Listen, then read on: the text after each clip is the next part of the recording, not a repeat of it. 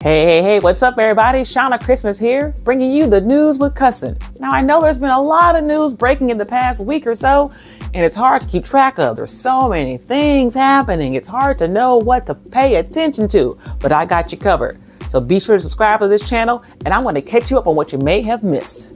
Let's go. Florida lawmakers pass a bill allowing for radioactive material to be built into Florida roads, making Florida man more powerful than ever before. Did anyone consult with Imagine Dragons before proposing this bill in Florida? I mean, they are radioactive. In news that doesn't surprise most people, Stop the Steal organizer apologizes after being accused of asking teen boys for dick pics. Isn't it funny how the ones that always call people groomers and things like that are the ones that get found doing things that, I don't know, groom children? A Tennessee hotel night manager has been charged after a guest woke up to him sucking on his toes. David Neal, the night manager, reportedly told officers that he went into the guest's room because he could smell smoke. Maybe he meant he thought that guy's toes were little smoky Vienna sausages and had to just put the fire out with his mouth. I'm actually quite surprised that this guest didn't secure the door with the little bolt thingy so he couldn't get in. What kind of hotel was this? Didn't have a deadbolt? That's insane. No deadbolt? I'm pushing everything up against that wall. The refrigerator, the couches, anything that moves is going up against that door.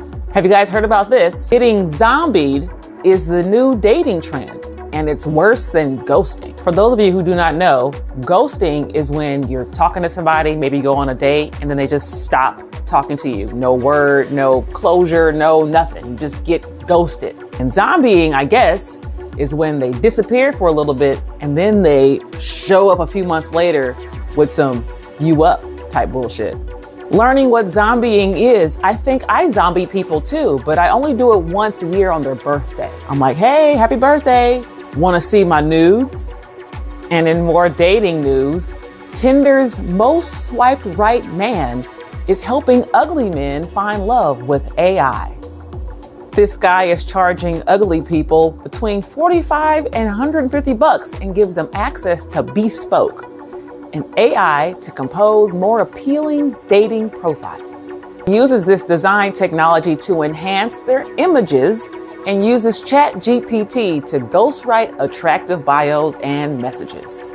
And if the enhancement of the photos doesn't work, he suggests you take this newly AI-generated profile message and just overlay that bad boy right over your ugly face. In this week's Phonetic Fuck-Ups, we got a Facebook post from somebody that I actually know, a friend of mine. Oh, I'm so sad. He's never gonna watch this, so it doesn't matter. But this is what my friend Jarvis said on Facebook recently.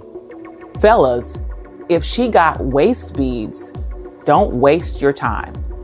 And as you can see, he's got those waists mixed up. He was this close to being right and having a funny line, but everybody just made fun of him in the comments. He kept it up. What a brave soul. In this frequently asked questions segment, I'm gonna switch it up a bit. I am a single woman and I'm child-free, having a great time for the most part. And I get asked often why I don't want kids, but I wanna ask the parents, why are y'all having kids? Seriously, have you seen the planet? I mean, have you seen the schools shootings and things? I would be terrified to bring a kid into this world. I'm terrified myself. And some people say, oh, Shanna, what would you have done if your mom didn't want you? I would have done nothing. Wouldn't be here, dude. I don't know. It's not my business. What kind of question is that? If you had children on purpose, I would love to know for what.